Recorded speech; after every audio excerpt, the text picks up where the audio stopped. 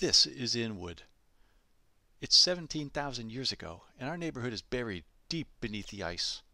When it melts, falling rocks create caves and swirling water carves pothole shapes in stone. After the ice is gone, hungry mastodons move in, chomping every green thing in sight. The Lenape people live here for over 1,000 years. In the early 1600s, Henry Hudson says hello. He really means goodbye. And down by Wall Street, Dutch traders open up for business. A few decades later, settlers with names like Dyckman and Nagel arrive in Inwood. They are farmers and businessmen. They also own slaves. A cemetery on 212th Street becomes the final resting place for over 30 enslaved people who lived and died for them. In 1776, the British invade. There's a big battle here in Washington Heights. The British win and a lot of people die.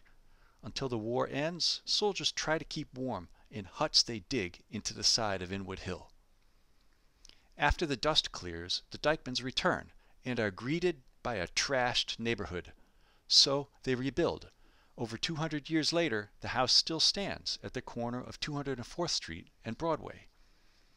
It's 1818, and a lot of the kids in Inwood can't read or write. There aren't any schools here yet.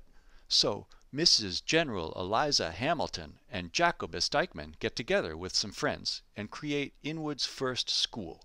They call it the Hamilton Free School. Turns out reading and writing is a good thing.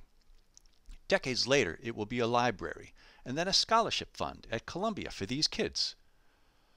Farmers up here have orchards now. They also grow corn, onions, and potatoes.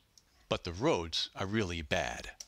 The first church here opens in the 1840s, and in the 1850s, a new public school at Academy Street enrolls its first class. But the roads are so bad. The poor church pastor, sick of living in this backwater, complains that the nearest good steak is miles away. In the 1830s, a city slicker named Sam Thompson comes. He wants to build a mansion with a view, so he buys some land on top of Inwood Hill. His rich buddies think he's nuts. Then a train station opens at Tubby Hook, and now his buddies think he's a genius, and they all build homes here. Inwood Hill is positively bustin' with mansions. The name, though, Tubby Hook, the real estate guys don't like it. So somebody pulls a few strings at City Hall, and in 1863, the name Inwood shows up on a map, like out of the blue. In 1871, Grand Central opens on the east side, and the trains take a different route, bypassing Inwood. Not good for the mansion crowd. So they leave, for the Hamptons or something, and in their place, scary institutions like right out of a Charles Dickens story, they build places up on the hill that resemble jails. Tuberculosis patients, drug addicts, sex workers. Not a good situation. But look, New York is closing in. It's getting close now. Feeling the heat, the Dyckmans sell their land, hundreds of acres, a nice chunk of change. Investors buy it all. But the roads are still crap, so nothing happens for a while. Finally, streetcars arrive in 1902, and the subway opens a few years later. And then, boom! Apartment buildings sprout like weeds. Archaeologists scramble ahead of developers to rescue evidence of our Lenape revolutionary and agricultural past. The Dyckman farmhouse is saved from demolition. It could have been an apartment building.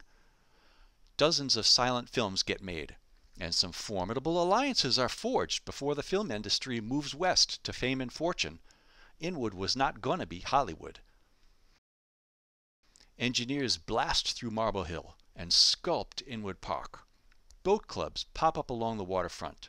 Paddlers and houseboats, bathing beaches and ferries, the Miramar Pool, the Sea Rock, Bare Ass Beach. People move here from Germany, from Ireland. Jewish refugees from Europe escaping unspeakable atrocities.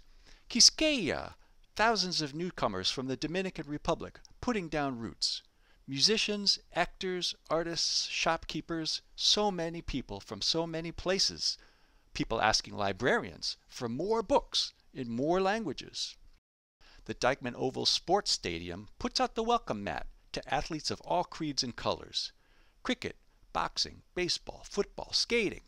Today they play basketball right where Satchel Paige pitched.